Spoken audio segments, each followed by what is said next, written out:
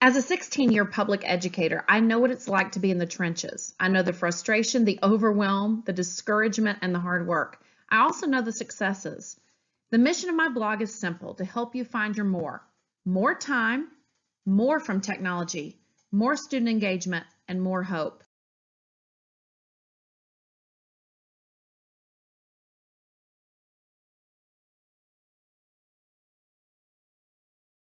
Hey everybody, it's Suzy, and I'm so glad to have you back for day 5 of Techmas. I'm going to try a little hybrid tonight because I've had a hard time deciding, do I show my face because I do want to be your happy host, or do I just show the tech tip? And I haven't found a good combination for that. So in a very non-professional way, I am holding this iPad in my hand, and then I'm going to try to aim it at my screen. So if you love that, just feel free to give me some hearts at the bottom. I want to know if you prefer seeing my face. Not that I'm that into myself, trust me. I need to get these eyebrows done. Or if you prefer seeing just the tech tip. But of course, I want to start tonight with a Christmas tip. So will you come on over with me to this corner of the office? And I'm sure you'll see a mess, so try not to look at that. But I just want you to look at something I am so happy about. I said I'm the happy host. I try to make you happy, but I'm also in general a happy person. And I just want to show you this really cool craft idea that I'm sure I stole off of Pinterest. I did it a few years ago. Some of you will notice your faces on it because every year I lovingly put this away and bring it back out. I Ziploc all my cards together from that year and label what year they're from, and I do save those. So I see some Ribleys on there and some Sequoia High School and some Ramseys and some Holtz and some Massengills, and then others who did not send me their picture. But anyway, just want to show you guys this. All I did was take an embroidery hoop, which you can buy from, I've gotten them now at just thrift stores all over the place. I took clothespins, and I had, you can see that some of these are colored in. I had all colored clothespins, and then they fell off. So when I replaced them, I replaced them with just plain ones. But the big trick is that let me zoom in one more time here.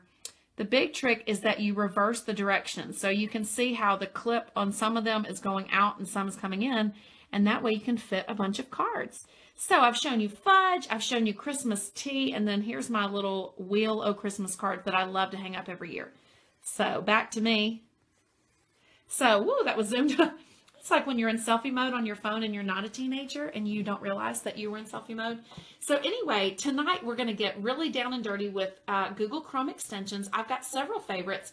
And so what I'm going to do in this very classy, professional way is I'm going to aim the iPad at my computer screen so that I could talk to you, but now I can switch over to my computer and still show you what I want to show you. Okay, so here we go.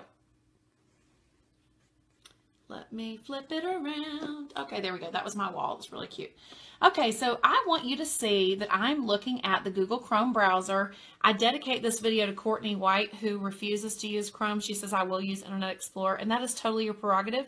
If you look at the bottom of my computer, you will see that actually I have 3 browsers available there. I have Chrome, I have Internet Explorer, and I have Edge. I cannot tell you the last time that I have used a browser besides Chrome unless one of those didn't work. But there are days, my friends, when it's a 3-browser day. So it's a good idea to have whatever browser you're comfortable with, but just know that the reason I like Google Chrome is this. All of these things up in the top right corner, my extensions, okay? Internet Explorer was never an extendable, I guess if we could use that word, it was never an extendable browser. And y'all, I'm really trying to keep my hand still. But I like Chrome because it is, and here's why. Because it means it's customizable. And how it's customizable is it's related to your Gmail account is what I say, but your Google account, which it can be the way you sign into YouTube, the way you sign into Gmail, the way you sign into Chrome. All of those are tied together, any Google product. So I want to show you how you can sign into Chrome if you've not been doing that. Usually when you go to Chrome for the first time, you will get prompted to sign in, and that aggravates teachers at school, so they just close it out and go on their merry way. But the reason that you'd want to sign in is because you can have these extensions that follow you no matter what machine you're on. If you're signed in, I could be on a school computer, I could be on a home computer, or wherever I am, okay, to a website, okay? But I'm going to use my fabulous Zoom, and let me actually turn this sideways. Okay, give me a second. There we go. And I want to show you where you would click. I'm going to attempt to do this with one hand. You would click right over here on the 3 dots. And I'm already signed in, but if you weren't, you would scroll down to the word Settings. And I'm not going to show you my personal email address on here, but you would see where you could sign in. I'm already signed in, so mine says sign out. Okay. Now I'm going to go back to both hands and not cover the camera. How about that? Okay, so let's talk about what I planned to talk about tonight, which was my favorite Google Chrome extensions. And so I'm going to point and then talk because I don't want to keep this too wobbly for too long of a period of time. But I want you to look at the one, first of all, that is the eyedropper. And that one, y'all, is the most fun. Let me click on it. This one is called Colorzilla. Last night we talked about, and of course it's going to give me a weird message now, but I'll switch pages in a minute. But last night we talked about prettying up on your online life. And Colorzilla is like the supreme for pretty, okay? Show you how this little extension can work. So I'm going to go search Frog is how you spell that. I'm going to go search frog, and I'm going to switch to Google Images. And the reason I picked frog is because frogs come in such cool colors, okay? And so, for example, let's say, oh my gosh, I'm so crazy about the green of this frog, okay? I can come up to Colorzilla. It says the color picker is active. That's because that's the tool I use the most. But if it was not active, you could just choose it right here. And now I'm going to hover over that green. I'm going to give it a second. Sometimes it has to register that you've moved across the page, okay? But what you'll notice is I get an exact, let me point here if you can see that. I get an exact RGB, which is red, green, blue. If I were to put that number in Microsoft Word or in another program that allows for RGB, I believe PowerPoint does, or if you're going to use an online program, a lot of those call for a hex code. That just means the 6-digit code. It has a pound sign. And what's that 6-digit code that means this exact color? It's not any other green. I want you to notice this one is 438 or A82F. But if I hover down here to his little yellow green on his mouth, give it a minute. Okay, sometimes I have to kind of click there to tell it where I want it to go. Come on, baby. Okay, let me hover better. I'm going to get my little color picker. Come on, baby. I'm going to choose the color picker, and I'm going to come right here on him. Y'all, it's just because you're watching me that this is acting up. Okay, there we go. I told you it told the truth. See how the color totally changed? So it's not just going to be generic. It's going to be, and I'm going to turn off this one light because I know you are seeing the glare there. Okay. It's going to give you a custom color for whatever you're pointing at. Okay. So that's Colorzilla. It can do one other tool that I thought was kind of, one other trick I thought was kind of cool. I have not used it honestly, but I played with it a little bit for you guys. And it's called Web Page Color Analyzer. Let me scoot over where you can see that a little bit better. Okay. It's called Web Page Color Analyzer, and what it does is it'll take a whole page. So for example, this is going to be a crazy one to look at, but I was back on that whole page of frogs. If I click Colorzilla and I say Web Page Color Analyzer, it's going to give me every color used on that page. Now, I picked a crazy page, but let's just say that there's a blog you're a fan of and you're wanting to maybe rebrand. Wouldn't this be awesome to go and, come on over to their blog and see what color scheme that they're using that really inspires you, okay? So that's Colorzilla, and you can get it if you missed me talking last night. If you just go out to Chrome and you search for Chrome Web Store. Zoom in on that. Okay, it actually comes up second after the Microsoft Store, which makes me laugh.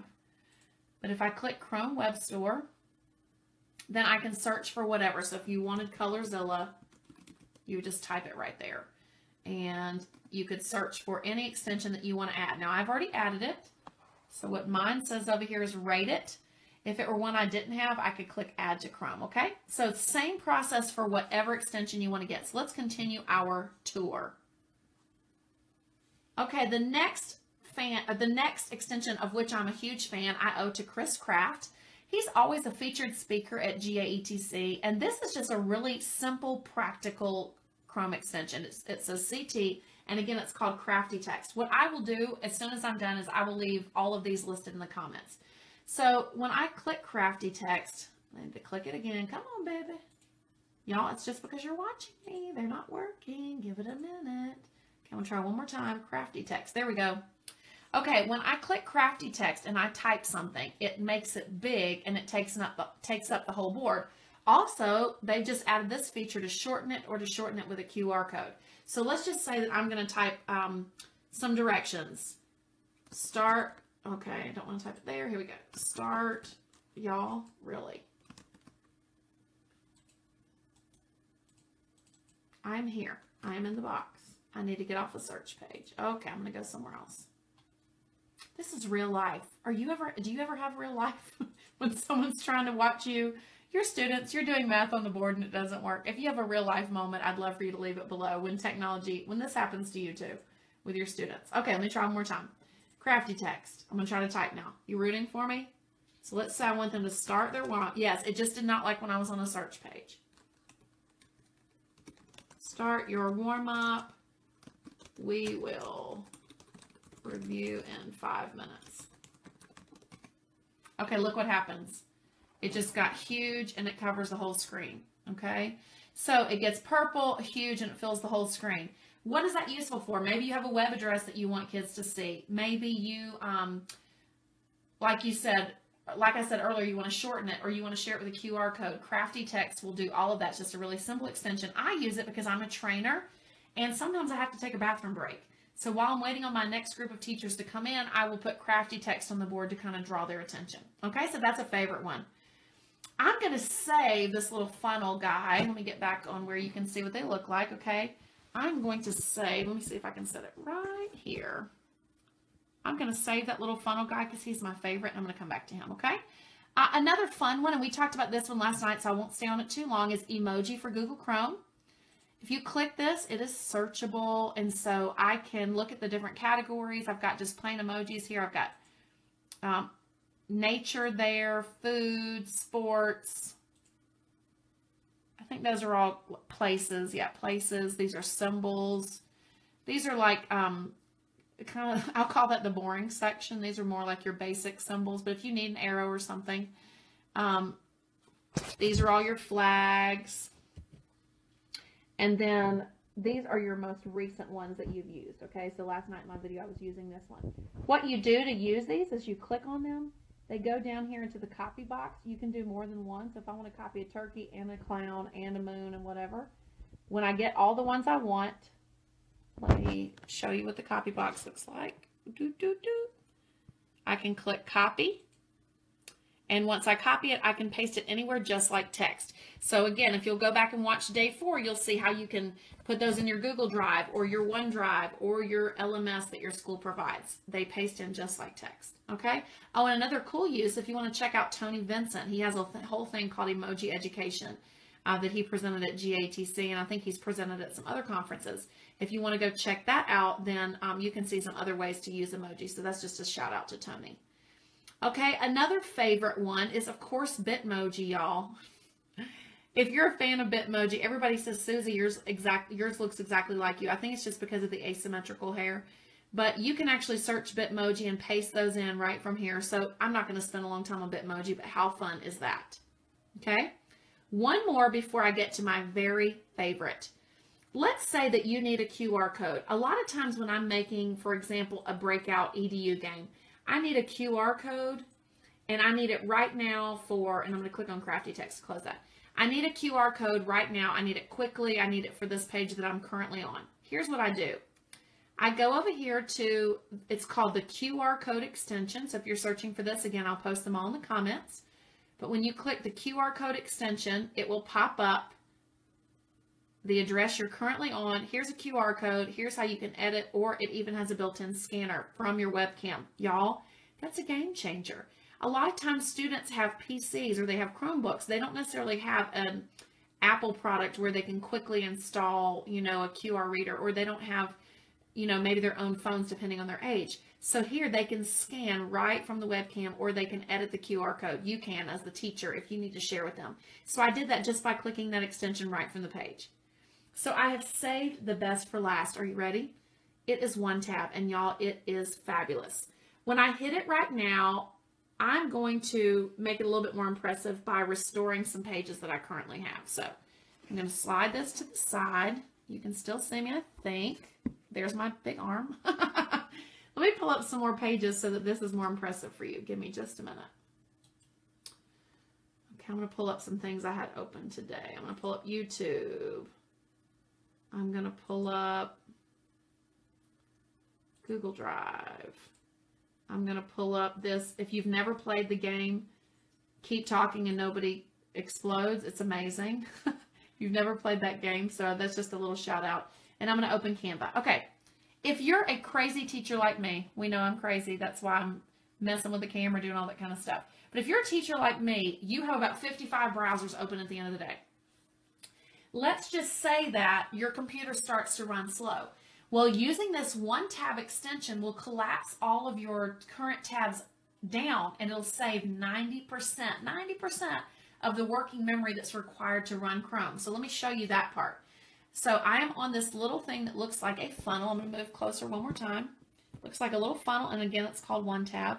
I tap it and watch what happens. Okay, I'm going to move it back over where you can see. All of these went into storage in one tab. Now this is a device-specific extension, so even though you can get to it from any computer, your tabs will be saved based on the machine that you were on, okay? So when I collapse those tabs, they go down into storage by date and by time. Now here's what's even more fascinating. Let's just say that you have little ones and you need them to have a bunch of links, but you only want to share one link. Here's what you can do. Let me go down to a really impressive one. Okay, I've got all of this stuff open. I can say, I don't know if you can see that there. I've got one that has 12 tabs. I can say share as web page. And when I do, it gives me one link right up here at the top. If I were to put that in my LMS or email it to students, it would bring them to a page that looks just like this. It's not giving them access to like my Google sign-in or anything like that, but it's giving them almost like a web quest or a favorites list. Imagine the possibilities of that.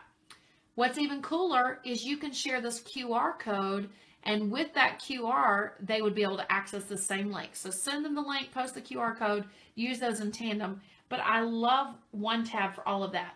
And then the final reason I love one tab is we all get ready to go home at the end of the day. We're like, okay, I've been here an extra hour. What have I accomplished? Nothing. Or an extra 3 hours for that matter.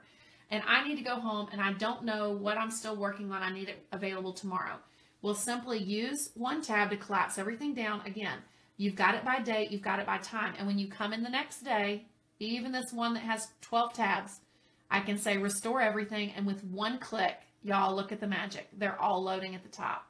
Isn't that fascinating? So again, let me flip this back around here.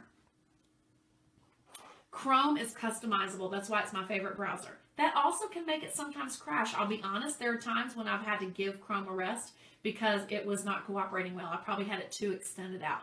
But lots of favorite options that you can use. ColorZilla for customizing color. One tab for saving space. Crafty text for putting a big message that you want students to notice on the board.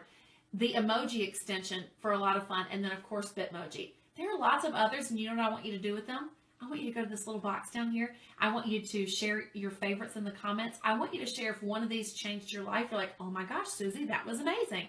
I want to hear that. I hope I'm not just sitting in my office making these videos for nobody, but I know I'm not because you're excited about Techmas and so am I. So stay tuned because tomorrow is day 6. I'm going to interrupt my friend's Christmas party to talk to you about my favorite podcast. And so I'm going to broadcast about podcasts, and I'm going to share a quick Christmas game called the Socking Exchange. So I will see you then. Take care, guys.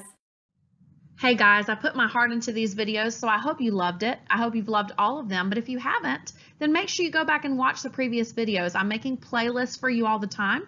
So if you're somebody who wants time savers, there's a playlist for that. If you want to gamify, playlist for that. And all of my themes of my blog. So did you like it? Go ahead and click the thumb below. If you really liked it, I'd love if you shared it on your favorite social media channel. I'm at Suzy Lolley on Twitter. And then finally, my very favorite is if you subscribe. Subscribe to YouTube and subscribe on the blog. Take care.